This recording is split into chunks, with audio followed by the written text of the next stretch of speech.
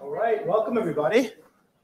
And welcome everyone who's online and participating virtually. My name is Usman Power Green. I'm an associate professor in the history department and director of Africana Studies.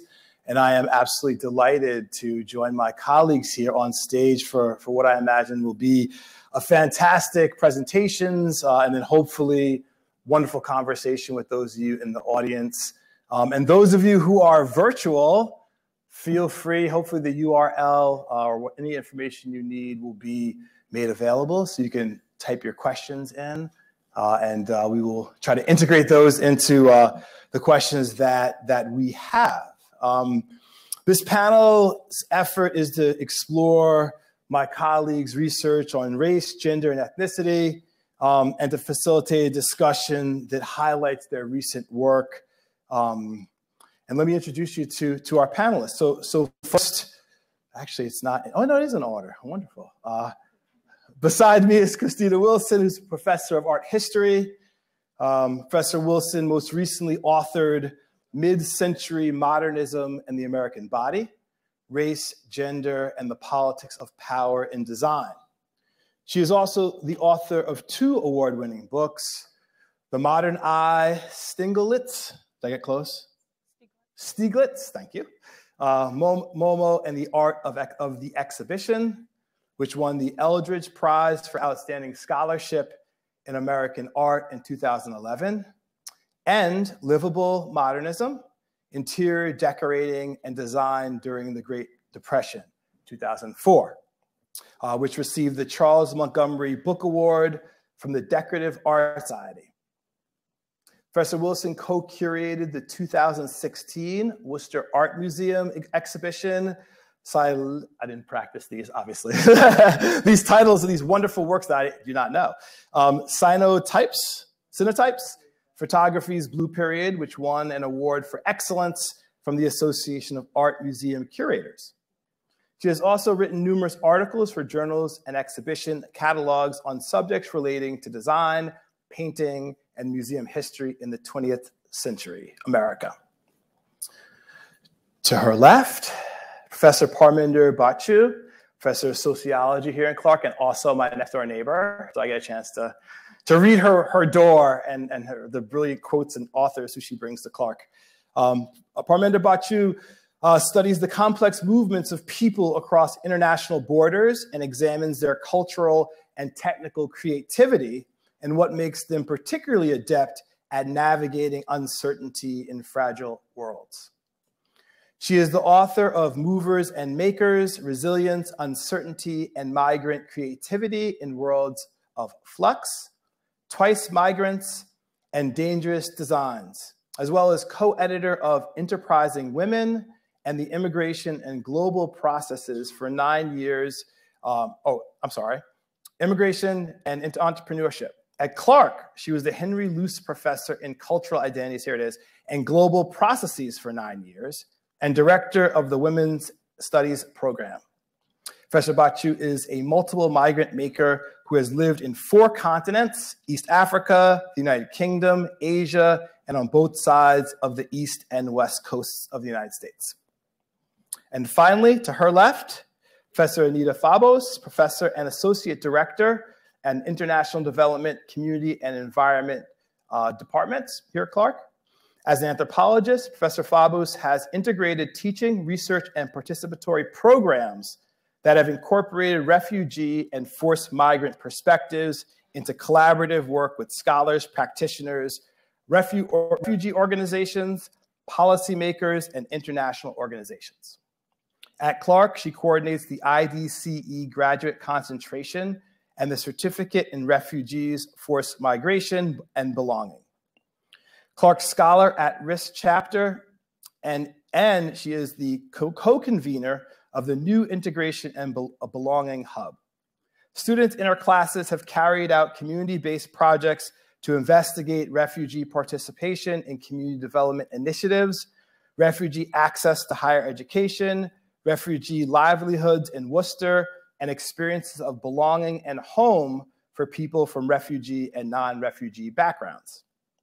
Professor Fabos has worked and conducted research together with Muslim Arab Sudanese in the diaspora on transnational identity and mobility in the Middle East, Europe, and North America. So the plan is for Professor Kristina Wilson to give a presentation first, and then Parminder will go second, and Professor Fabos and myself will engage in conversation. Hopefully you all will also participate in that conversation. So let's start off with Kristina. Professor Wilson, thank you. Round of applause, Professor Wilson. Let's see. Oops. All right. Okay, thank you, Usman, for that lovely introduction. And it's really exciting to see all of you here in person and the audience online. And it's so exciting to be here with my colleagues. So what I thought I would do this morning, is to talk a little bit very briefly about my recent book. And so I'm just starting off with a few images of the cover of the book and the the title pages for each of the chapters. And what I wanted to do is just prioritize a few sort of comments about how I was thinking about race and gender in this work. So one of the ways that I think about design and design history is approaching it from the question of how design can be a tool for self-fashioning and self-presentation. And I've always been very interested in how design works as a tool of power. So whose bodies are allowed to be comfortable in objects, whose bodies are on display, whose bodies are allowed to be seen at all in certain designs. And so actually just even looking at some of the images on the screen here, you know, that the man in the sofa is the one who's actually comfortable. And the woman that he's looking at is on display, as the sofa that he's sitting on is on display. And then the woman here in the lower image on the bubble sofa is also very much on display. And the woman stepping through the frame of this very famous modernist chair, the chair is on display, she's on display, although she's toppling over the chair. So maybe there's a nice little sort of power statement about how uncomfortable this chair really is going on. So anyway, so these are the kinds of questions that I'm interested in and I'm thinking about. And so when I began working on this project, what I wanted to really interrogate is how these objects that might be, how the objects that are designed in the mid-century decades, how they're involved in discourses of power, particularly around the construction of identity as it's indexed around race and gender. The standard story of mid-century modernism and mid-century modernist design. And this is both those of us who are in the professional world of design history, but also I think the world at large as we all consume, for example, Mad Men or I don't know, the newest iteration of the Restoration Hardware Catalog, or you know, any of the ways that mid-century modernism kind of regurgitates itself through our consumer discourse. The story is that the mid-century decades were finally the moment when modern design became popular for quote-unquote everyone, because designers like the Eameses, and perhaps this is a name that you're familiar with, sort of Eames design, that the Eameses achieved elegant designs that could be mass-produced, and so suddenly everybody started buying it. But this is a glossy story that overlooks some very messy realities. It assumes that affordability is, first of all, the only thing that matters, as if people don't buy expensive items as a long-term investment for their homes. Secondly, it prioritizes aesthetics and thinks less about actual physical bodily comfort. And if you've ever sat in any of the molded plywood Eames chairs, you know that those are actually not very comfortable, but they were very affordable. And then thirdly, this is a history that puts at its center the designers who had the industry works to make mass production possible. And at the time, those were the designers who were predominantly white men. So I realized that this glossy story is very much a story that reinforces whiteness, and I really wanted to delve into that. this book that I've written here it was really about that pursuit. I basically realized that I had not noticed some of the ways that this design operates to reinforce whiteness because I myself am a white scholar. And so the book is a layered account of how I approached this question of race in design. And I will say that one of the ways that I really kind of got into this topic is very much indebted to my life here at Clark and a wonderful class that I got to co-teach with my colleague Deb Martin, who's here in the audience. And so, you know, it's this sort of life of cross-disciplinary collaborations and conversation that we get to have here at this university that is how this project came into being. So in the book, I look at how modern design was marketed to audiences in the decades after World War II. But I also look at the designers and the practitioners of modernism and pay attention to how they talk about modernism.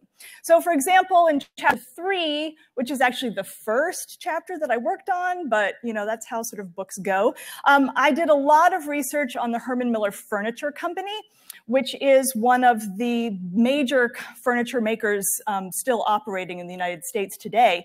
And their design director in the mid-decades of the 20th century was George Nelson.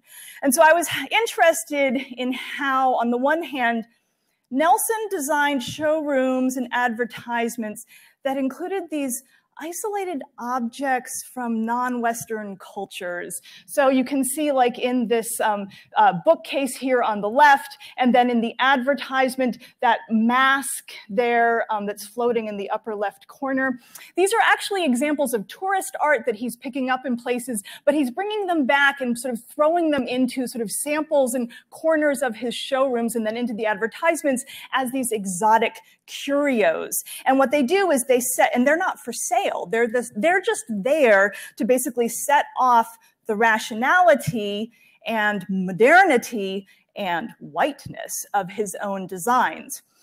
I was also struck by the fact that many of his chairs and sofas, such as the marshmallow sofa, that bubble sofa there that you're seeing in those two photos, that they're actually not comfortable at all to sit on.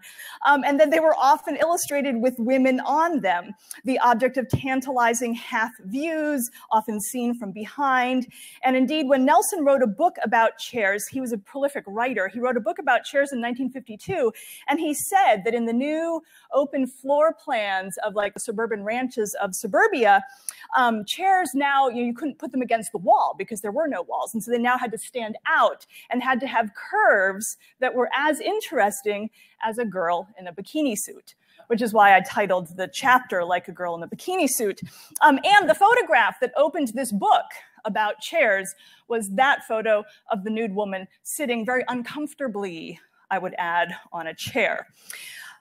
So these are designs that control women, white women, by putting them on view in very uncomfortable chairs for men to gaze at. So I was interested in George Nelson as a writer, and so I turned to him, and then I actually assembled a collection of authors representing a variety of positionalities in my investigation in chapter 1, where I looked at 5 advice books on interior decorating and house design that were published between 1945 and 51. And basically, these are all books that are written in anticipation of what's going to be, everyone knows there's going to be this huge post-war housing boom after World War II. And I was interested in the voices of modernists, designers and architects, and I wanted to just see, I wanted to explore how they talked about modernism, how they sold it to their reading public. And there's a lot of judgment evident in all of these texts, but there are some interesting themes. So all of the authors described the house as a place that governs the body. And it's especially a site of labor for the woman of the house. They all presume that the house is a heteronormative place. The white authors in this group, which are represented by most of the photos here. So the two, the color sketch in the far lower right, and then the image of that sort of bedroom scene in the lower center image, those are both by a married couple performing their heteronormativity, although in real life they were not. So that's a married couple, Russell and Mary Wright. And then Mary Brandt is the two funny cartoons of, again, a family kind of living in their house. Then George Nelson, who we've already met, is represented by the photograph in the dining room rendering above him. So all of these white artists describe modernism as a style that is meant to distinguish the reader. They all say that modernism is a style that you've got to sort of show your commitment to it. It's sort of, you've got to stand up and just really sort of, commit yourself to modernism. Paul Williams is represented by the two greenish tinted renderings on either side of the screen.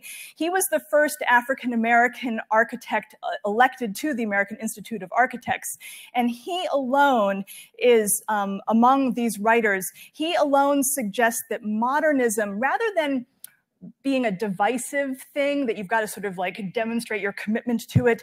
Rather, modernism could be understood as one style among many. It's a style that might appeal to a lot of people, but his whole attitude is one of inclusivity rather than creating divisions. So dividing and segregating out through sort of your commitment to modernism is the rhetorical strategy of the white authors and is not the strategy of Williams. And indeed, throughout Williams's text, the reader repeatedly encounters language that connects modernism and interior design with freedom. How to design your home and its spaces to maximize the freedom of movement. And that's very different from this rhetoric of exclusion and needing to kind of show your commitment, and sort of as if modernism requires all this hard work. So anyway, Williams is only one voice, but I was very interested in this idea that, that his approach to modernism represented a very different approach from all of these white modernists.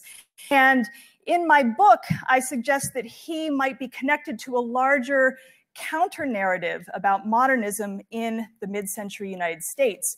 It's a counter-narrative that's anchored around Black voices and Black lives that presents a set of values that differs from the modernism of white designers and architects and advertisers. And that this counter-modernism is not one that has received, is not as well known, and that rather the white modernism is the one that we have inherited today. So I trace this counter-narrative in an exploration of another example of print culture from the period in chapter 2, in a deep sort of study of modernism in Ebony and Life magazines. And what I found when I looked at these two publications is it's not so much that modernism is totally different between the two magazines, but rather that the points of emphasis in each are different and are meaningful in their difference. There's more emphasis on control, cleanliness, and defensive exclusion in Life's modernism, and more emphasis on bodily comfort and economic agency in Ebony's modernism. And I'm representing this in these two images on the left-hand side of the screen here, with the Reach Easy Cleaning from Life and the Modern Design You Bet from Ebony below it. Ebony and Life also profiled designers and those who created modernist works of art and architecture. And I think we can see the same tone and points of emphasis in these discussions as well. So Ad Bates is a Black designer, furniture designer, who was profiled in Ebony. And this is a portrait of him in the upper center part of the screen. And he is shown at work in his studio sanding these large, austere planes of wood that might become part of something like this coffee table in the lower center image.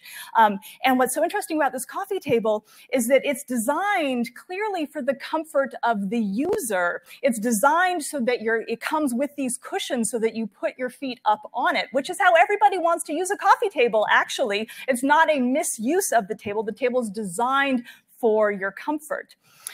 In contrast, Charles Eames, the uber famous designer, everybody knows, whose name everyone knows, Charles Eames is profiled in Life at around the same time. And Eames is shown, without any, he's pure intellect, no sort of bodily agency. To the extent that he's doing any work at all, he's sort of pinning these tumbleweeds to the wall. And he's literally transformed into an abstract work of art next to sort of this abstract design in his house. So I could go on and sort of go on. But anyway, what I would say is that modernism is coded with signifiers of control, exclusion, which equal whiteness in life, but it becomes a tool of agency and social empowerment for African Americans in ebony. And so mid-century modernism is really not about whiteness always. In short, what's interesting is that its symbolic value is quite different depending on the audience. And this means that its history and legacy have multiple strands, and that complexity is something that I would really like to embrace and to build into a larger historical conversation. So I'd like to leave it there. Yeah. Thank you.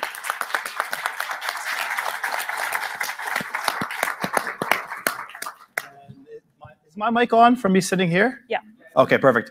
I suddenly realized that if we do not have microphones for the audience, then it might be difficult for people to hear you who are online. So I don't know if that's possible as we sort of go through. I wanted to ask a few questions to engage a little bit of a conversation.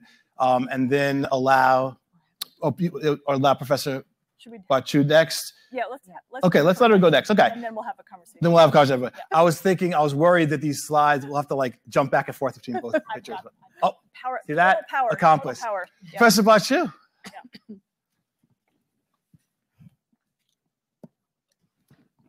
And just watch out. Yes, it looks lethal.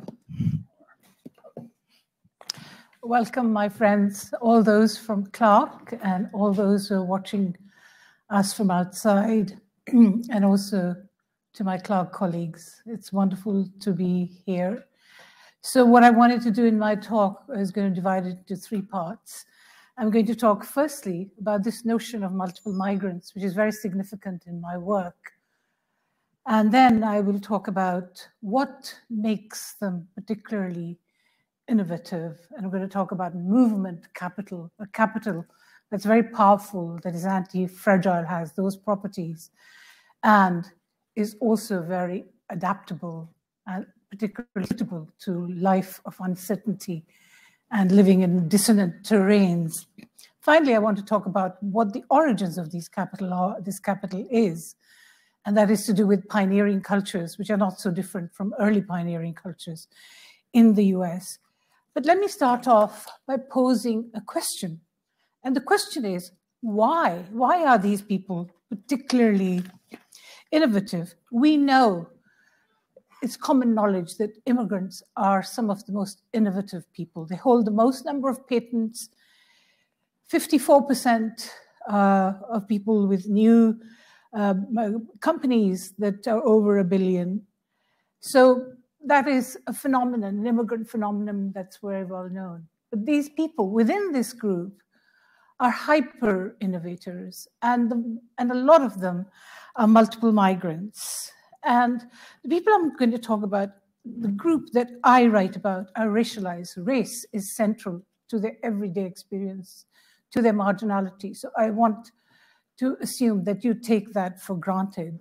It's something that defines their lives. So some of you know that, some of the people I'm going to talk about who, not in my case, but generally who are multiple migrants.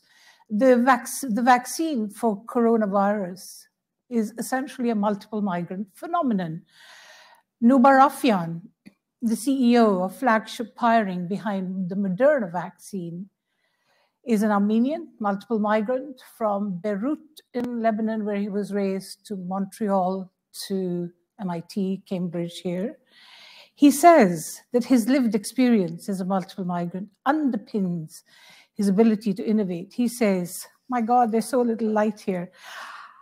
uprooting, rerouting, I think are very much the core of what innovation is about. I have come to think over the few years that innovation is a form of intellectual migration, immigration. You have to kind of escape the intellectual gravity and be able to look at the other side and ask if there is another reality.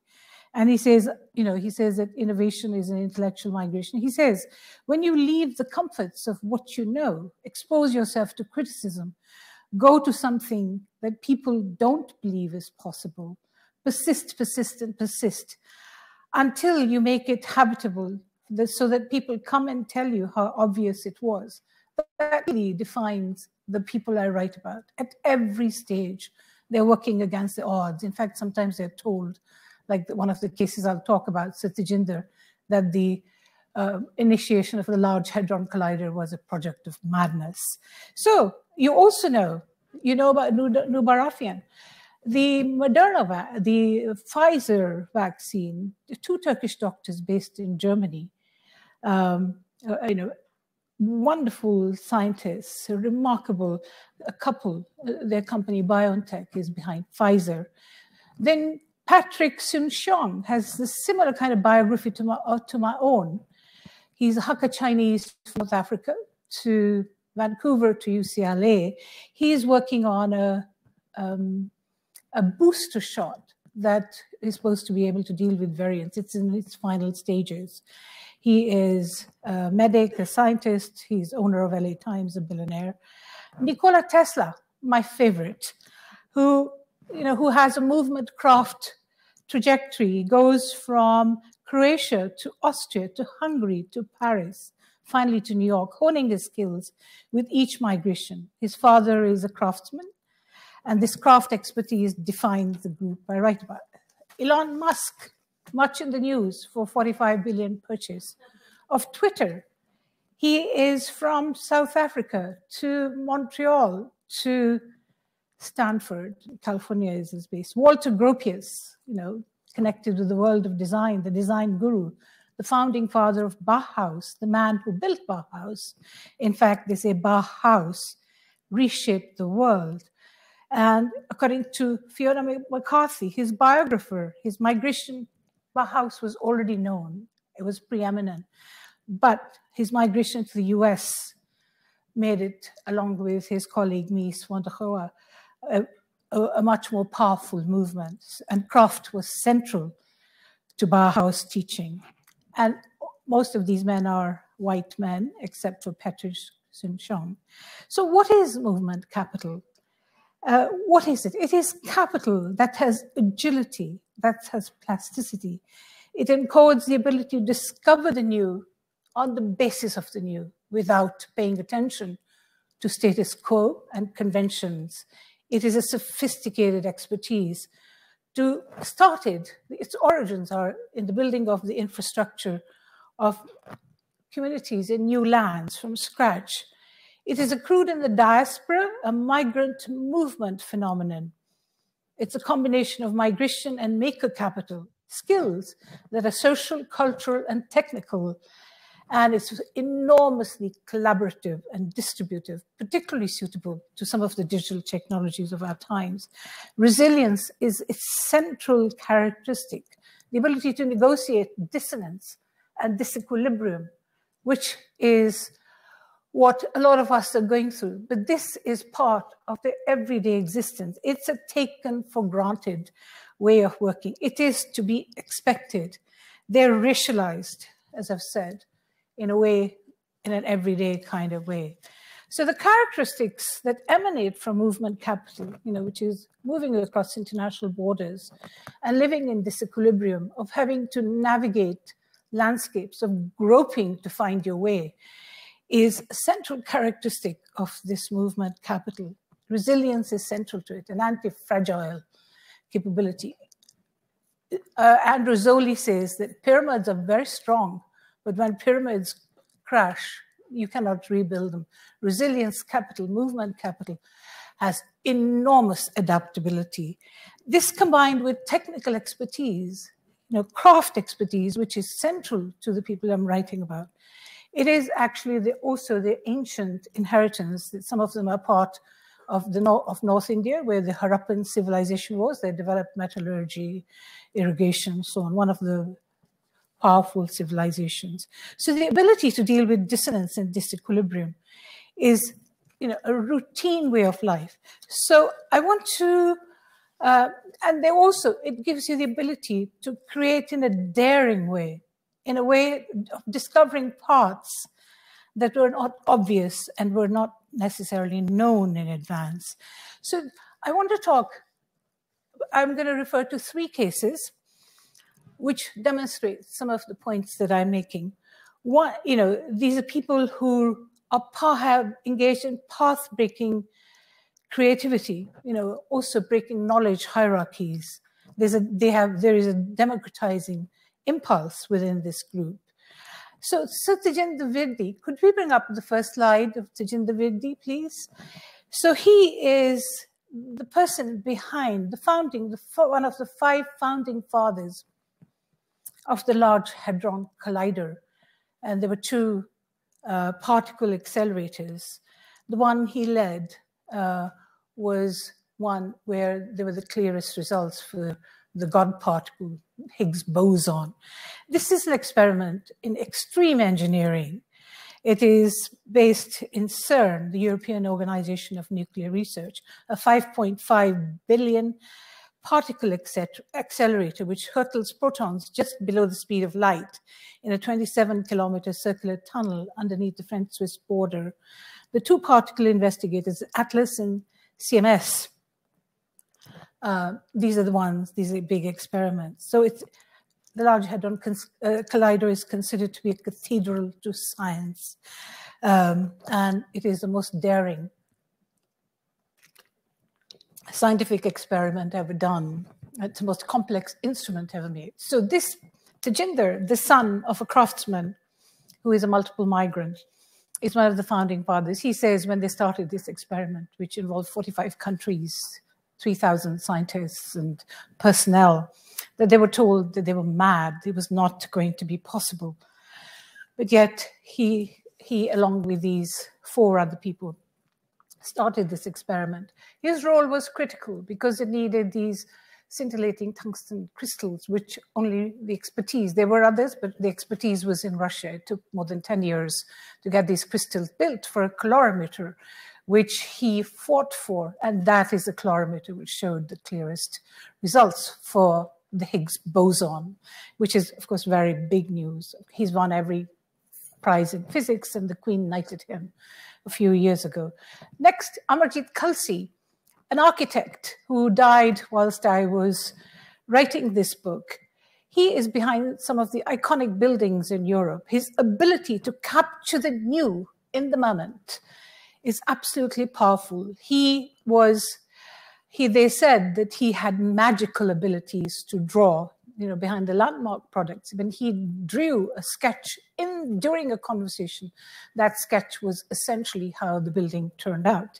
So he's called a lyrical architect, a virtuoso draftsman, whose draftsman was extraordinary. The force behind Heathrow Terminal 5, the European Court of Human Rights in France, Strasbourg, the Law Court in Bordeaux, Capitagino Transport Hub in Naples, Barajas Airport in Madrid, and many more. It's also a furniture designer, etc.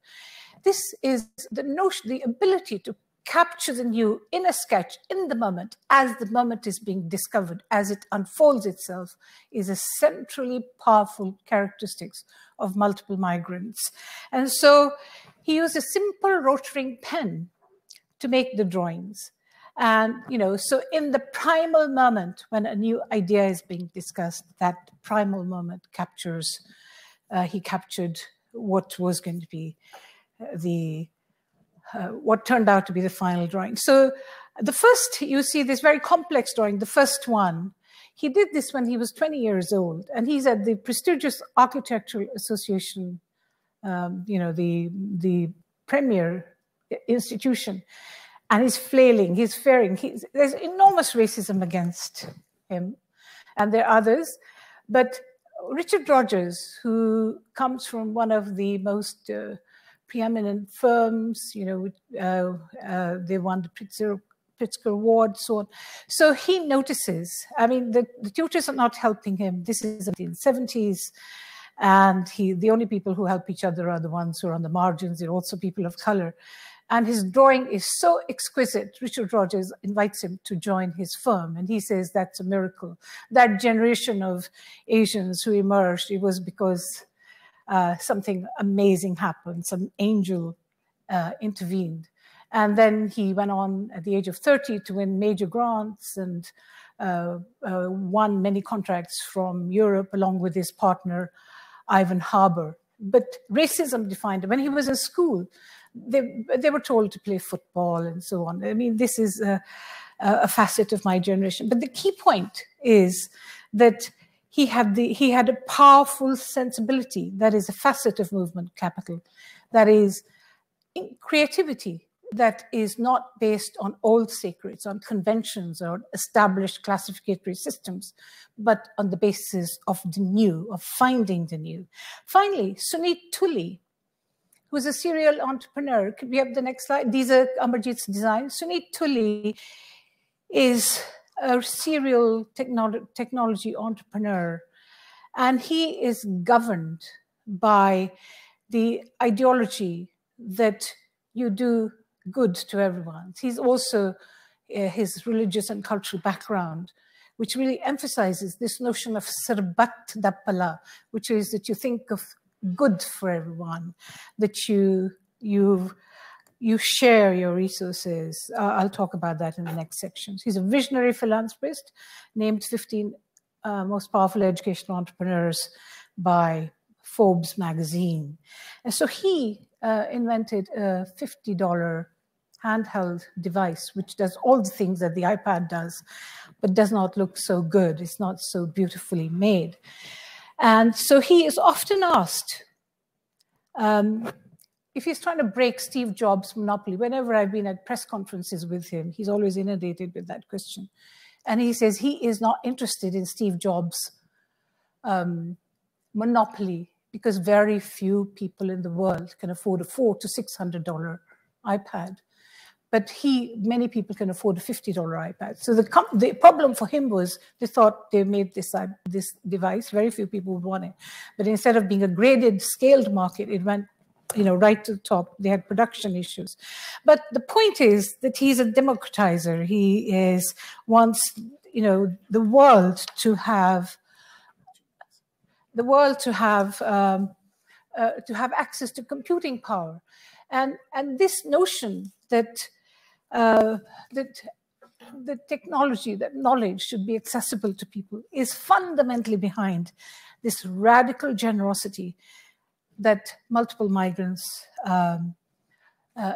embody and encode. And it's related to the notion of shareism, which is a modern notion developed by the Free Souls movement, by Lawrence Lessig, about open source technologies. So what I'm suggesting is that these people who built the infrastructure of communities in the diaspora, that their sensibilities were that of crowdsourcing, of building a creative commons, of sharing their resources. They combine technical expertise with deeply rooted aesthetics of sharing, of collaboration, of which is a defining feature of the ways in which they operated. So, and that notion, which is ancient for the kinds of groups that people that Sunit Tuli belongs to, is absolutely in sync with the currents of our times, which is about open source, about free licensing. This notion of shareism developed by Isaac Mao, who is a venture capitalist, who says that shareism is a mind revolution, that the more you share, the more social capital you accrue. So it's a notion of democratizing. It's the opposite of elite capital, which is often hoarded by Brahmins, by Brahmin-like people. So finally, I want to just refer to another mover and maker. As I've been watching the biography by Ken Burns of Benjamin Franklin, I've been much interested in him. And this is what, do you know that Benjamin Franklin spent 15 years in London, 9 years in Paris, and he worked with the lunar men, these industrialists who led the Industrial Revolution, Charles Darwin's father, Josiah Wedgwood, the people who were behind many industrial inventions, which actually catalyzed the Industrial Revolution. He's a grandson of a blacksmith, son of a candle maker, also has a craft migration trajectory. He says, and he, like these people who I'm writing about, shares his knowledge. He's anti-patents, and in the same way that the people I write about, he says, we enjoy great advantages from the inventions of others.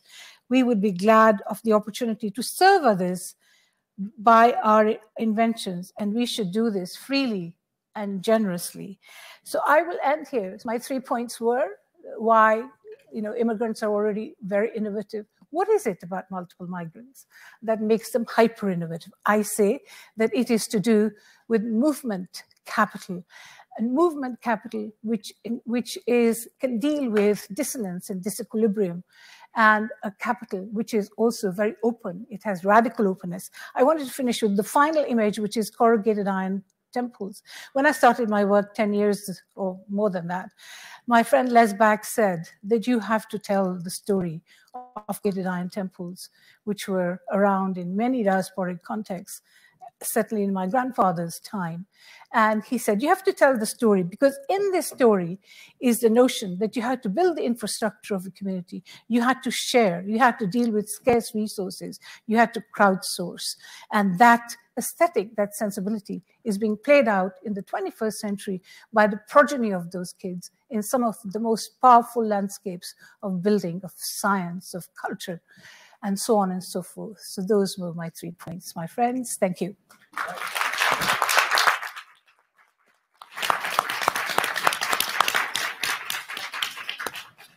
All right, I'll pass it to Anita for the first series of questions. Thank you so much. I can see so many wonderful connections between the projects that you, Kristina, and Parminder have shared with us today. And I thought I would start off just a conversation before we take some questions from the audience to ask you, both of your projects talk about counter narratives to the kind of dominant thinking about design and innovation. And I wonder if you could tell us a little bit, each of you, broadly, what do they help us understand about race, gender, and ethnicity in the 21st century? Small question. What sorts of, what does this lens help us understand about where we are and where we're going? So I think what is so significant to me is that so many of the issues that are faced by our great-grandparents and our grandparents are come up again and again. And I think of this notion that Leroy Jones developed, that Paul Gilroy, both British, Black, African-American scholars refer to it as the changing same. It's essentially the same thing, the same forces that seem to change very little. You assume that if you acquire education and other kinds of social power, that these dynamics might change. As you remember, Barack Obama had to apologize to a policeman because he supported Skip Gates, because a policeman came to his house and said, didn't really believe that that was his house. So what is so striking to some of us, my own experience, my grandparents, we're always in a minority context, and we are people of color. And in my case, they're people who wear turbans, and turbans are very hard fought for. You stick out like a sore thumb. And yet these are the people who have changed the laws in Britain, went to the Supreme Court and to the European courts, that the Sikhs were allowed to wear a turban. They wear a turban when they ride a motorbike. And so one of the things that I say about movement capital, when I do more talks on multiple migrations, is the ability to, there's very sophisticated management of their minority status. And the more they're abroad, the more skilled they are. They have lawyers and they have Queen's counsels and so on and so forth. So they have really fought for their right to be themselves in a very racialized world in which much goes against them. In fact, one of the things that's powerful about movement capital is that you expect from age 0 that things are going to go against you, and you somehow have to find a space within those difficult racialized spaces. And it's not going to get easy just because you become a powerful intellectual or a rich person or so on and so forth. Thanks. Well, I think I guess I would say that for me, sense is that there's to think about like furniture. It seems like a very different world in a way from the life stories that you're talking about, but to the extent that we all look at these consumer products as things that we acquire because we're buying a story of self-fashioning, and that the history of what these objects were is actually much more rich and varied and complex, and what history has done to these objects over the last 70 years is really reduced it to this very narrow scope. And so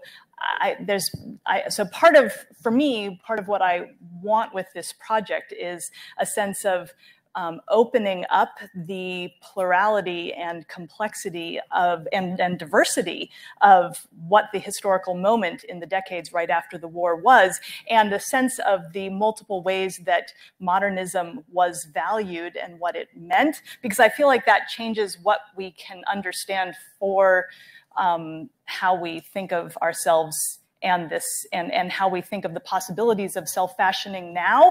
And that also changes what we can understand also in the industry and for practitioners now and in the future. And that's a really big thing, because the design industry is still overwhelmingly white, although there's a lot of movement to try to change that. And Herman Miller is a leader in that now.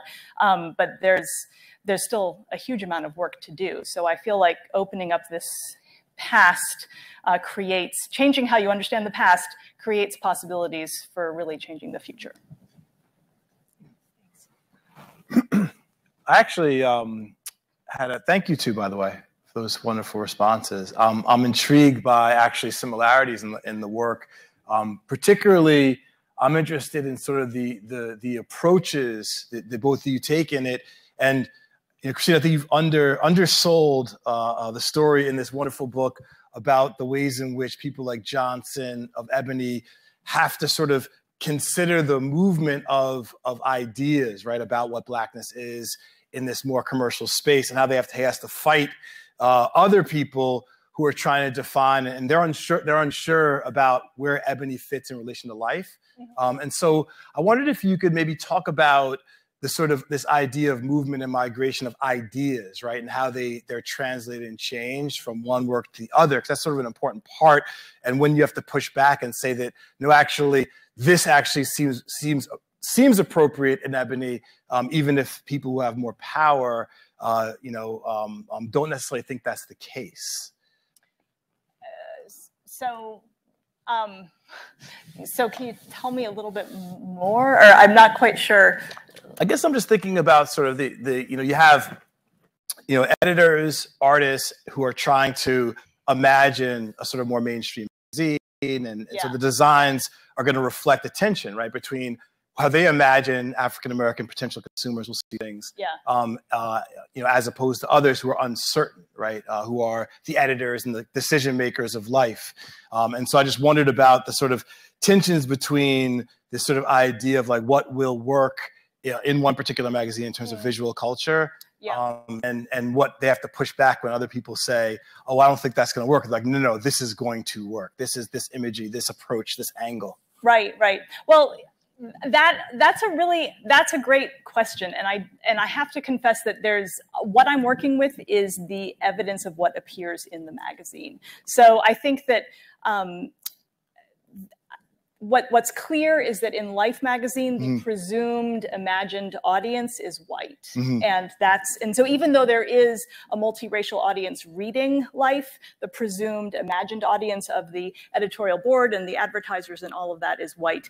And the translations, or some cases translations, and then really, but just the world that is created in the pages of Ebony magazine is ultimately distinctive and complex, and there are multiple stories being told within the magazine. So I think one of the things I would say is that in Ebony, what I found is that there's not a coherent voice. I mean, if you think of the magazine itself as an archive, what's actually fascinating is that, and this is something that I tried to tease out in my book, and it's obviously not something that I can like present here in 10 minutes or 12 minutes or whatever, but that there are moments where an articulated sense of a distinctive Black embrace and interpretation of modernism. There are moments when that is very present,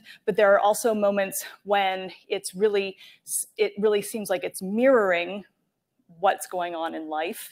And so that's where it's almost like the magazine is copying Life magazine. And so those are two different voices that are literally intertwining and crisscrossing each other, sometimes within one issue of the magazine. So what I read that as is I don't know if it's disagreement or if it's just plurality in the editorial and advertising, approach of the journal, of the magazine. Yeah, and I think a lot about sort of how in this particular moment, the idea of audiences, right? And sort of I'm thinking about Coca-Cola and other sort of ad companies to begin to take on and risk sort of having African Americans in their advertisements, and how they, imagine, is this just for a Black audience, or is this potentially an audience that is broader, right, than just who they're advertising to? And so I think the interplay between, these two particular magazines, I thought is fascinating, because it's at a sort of beginning moment when there's the possibility of both. And this actually brings me to this question of these movers in terms of thinking about when they arrive at a different location. And I wondered, Parminder, if you could talk a bit about, because you talk about the sort of having to negotiate and be resilient. I wondered if you find sort of in your research that the creators also have to confront people who don't understand how potentially significant, I'm talking about funders, right, for fellowships and things. And, when you have to fashion yourself for an audience of people who are going to fund your project, right? Do they talk about the sort of that challenge of translation to new audiences, particularly when they arrive in, say, Britain, for example? Can you think of any examples of that and how power plays into it? Well, I didn't talk about the artists in my book. Bhajan Hunjan is one. She does public art, because galleries which are controlled by such classical, very established values just do not appreciate what they are doing. And therefore they work in domains that are outside that. I mean, it is also their power, and there's a price to be paid. I also wrote about the Singh twins who have contemporized the miniature Mughal paintings and made them very British Asian. They have had a lifetime. I don't know how they're standing, where their teachers said that this was degenerate art, that it was not art. And they're saying, well, look at Picasso and all these people who are influenced by Africa, by Tahiti, and you're telling us that we can't work with Mughal paintings. They're very impressed that these are very complex, beautifully made paintings, and India doesn't appreciate them. And so now Simon Sharma, Nina Kushner's PhD supervisor, has done this wonderful documentary, which he says they are the new artistic face of Britain. But it has meant there has been a lifetime. It's not one thing, is their rejection of their PhD. But they're so assertive. They have this sort of fuck you attitude. We're going to go and do whatever we want to do. And now, as they say, they become, the artistic face, the new artistic face of Britain. So it it is a life experience that you expect. My brother-in-law is in the world of design. My brother is in the world of design. He was told by the Royal College of Art that Sikhs with turbans should be in the British Army, not in the glamorous worlds of fashion design. And so there's a lot of damage. But the interesting thing also is that they do not work in spaces that are already there. It's, President Fithian's point of view that you discover the culture of possibility. So the notion, Basil Bernstein's notion that you discover the moment as it happens, it really ignores existing systems of classification. And they're very good democratizers. So one of the musicians I wrote about, he actually believes that the ways in which he has invented the tabla, the Indian drums, an instrument, and he's also written, because Indian music is improvisational, it's not written down, and that he has actually made a standard score so that anybody can play the tabla. And he does this because he hates the fact that musical capital is monopolized by certain groups, by guild-like organizations. And so this notion that you break knowledge hierarchies, they're not elites, they don't belong to power elites, they're marginal, they're people of color.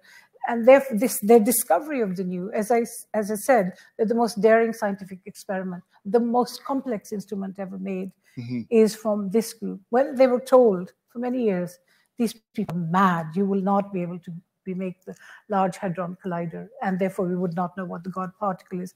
That theme applies to practically everyone that I write about. So, so there is a mainstream, but they enter it to abolish it. And I think shareism, that notion I talk about, borrowing Isaac Mao's notion, is something that is part of a deep DNA, if I could use an eugenics phrase, that it is. And the other thing that's very interesting is they say that they can take higher levels of risk, because what was a surprise to me is that they so admire their great-grandparents and their grandparents who took a risk. They could hardly speak English. And, people like my grandfather, and it's a common story within these multiple migrants, goes from India, probably at the age of 60, to Shanghai, from Shanghai to Yokohama, learns Japanese woodwork techniques, from Yokohama to Malaysia to Basra in Iraq. Then he goes to Kenya. And so that trajectory already, like, there's something about you, a mindset that allows you to take a risk, because you can take a risk. Other people did it with far fewer resources and credentials. Okay, we still have 3 minutes to have questions, and we all can find my colleagues' emails for more extensive, complex questions that they'll answer. But I don't know if we have a microphone for here, and there it is. So yeah, the floor is yours for at least one. Professor Tenenbaum. Thank you. This was really, really wonderful. And we don't do this enough. And it's just wonderful to hear about my colleagues' works and the questions posed by my colleagues. But women, Kristina, you talked about women as objects, but for both of your research, what about women as makers? Whether it be design or in terms of other innovations. Professor Wilson, you want to go first? Do you want to go first, or should I go first? We have 2 minutes, so we'll keep it pithy. I will just say briefly, I did not, I worked on one designer in my book, I believe, Frida Diamond, who has a fascinating life as a radical communist. Her mother was very good friends with Emma Goldman, and she was an extremely accomplished furniture designer, but also a glassware designer for Libby Glass. And so a lot of those decal glasses that you remember from the 1950s are all designed, a lot of them are designed by her. So I did talk about her, but the 1950s was a very, very tough time for women in the design field. So there are very few, and they were mostly, for objects, they were mostly white women. There was some textile design by Black women, but not a lot. And because of the structure of my book, I only ended up talking about Frida Diamond. But that's a great call out. So, Shelley, I had actually thought of, I'm talking about these men, literally because I was trying to stick to 10 minutes. Just as we came on, I got the slides cut from that. So women are central to my book. A product designer, a person who has enormous material daring, Pajan Hunjan, who designed one of the pontoons for the Olympics, and many other rendering of creativity done by engineering firms and architectural firms. And then I also wrote about Jasleen, who is a product designer, and you see her things in department stores, and she's also has all these characteristics of sharing her work and breaking into the monopolies of Royal College of Art. You know, whenever she'll do what she's interested in is in the moment. She's a bit like the Dadaists, that you create these moments where people come together. So in my book, women are central, but in my 10-minute talk, I literally made a decision 2 minutes before I started talking that I just stick to my 10-minute format. So I'm very interested in women, and in fact, I move on to work more centrally with women and technical capital. The reason women are very powerful in the diaspora in terms of technical capital is the same. You know, I love the image of Barbara Stanwyck in one of her films, riding what looks like a combine harvester, and that notion of driving trucks and using lathe machines was very powerful in the diaspora, where the sexual division of labor was fluid, and it had to be in pioneering contexts. Women did many things that they did not do in countries of origin, and this is why their daughters are into using engineering and architectural firms and so on. So my next project is on technical capital that emerges from pioneering cultures, which is defining the world. Most of the central point of my book is that this capital, which is defining our built environment and is making such an impact on the world, is invisible to the world. People do not think of multiple migrants. And yet, as I read about Benjamin Franklin, inventor of so many, the bifocals, electric lightning, the rod, and so on, I see that, and I also, when I did the seminar with Christine, that craft we can talk about the American Constitution, but without craftsmen who came here, the infrastructure of the US would not be in place. And therefore, they're so significant in the same way that the group I write about. So when I found out Benjamin Franklin is the son of a blacksmith, I thought, oh, just like my family, furniture makers and blacksmiths, and so on. And indeed, the Gutenberg press was developed by a blacksmith. The print revolution would not have taken place. And we learned from Glenn Adamson's work that without craft, without the technical knowledge, there would be no constitution, full stop. Since you mentioned your future projects, Professor Wilson, tell everybody about some of the stuff you're working on now and what's exciting to come. Yeah, some of the designers who were profiled in Ebony, I'm working on expanding their stories and trying to write maybe a collective biography of some of them who appeared in Ebony. And the thing that's very interesting is that a lot of these are men who were profiled in Ebony, have these very appear to have these moments of very successful careers, and yet it's undoubtedly a combination of structural racism that prevents them perhaps from having as long-going successful careers, but also just the limits of what is knowable about the various phases of their careers. So yesterday I was out looking at the archive of one of these men whose mother was a famous sculptor, Meta Warwick Fuller. Of course. So her son was an interesting designer, but his work is very hard to come by. So anyway, so that's what I'm working on next. All right. So, any last words? I think that we're all looking at refugees now in the world. It's a very prominent topic. And, Hannah Arendt was talking about refugees as vanguard. And I think that's something also to think about, rather only thinking about helping people in difficult circumstances. I really think that we can learn from the work of Parminder and Kristina and think about these newcomers, new people who bring with them ideas, different experiences, making new opportunities. So I really think that it sort of ties a lot of what you've been talking about together in the current circumstances. So thank you, Osman, and thanks everybody who came to hear our two colleagues today. We hope that you enjoy the rest of the activities, and we're very, very happy that you came. Thank you.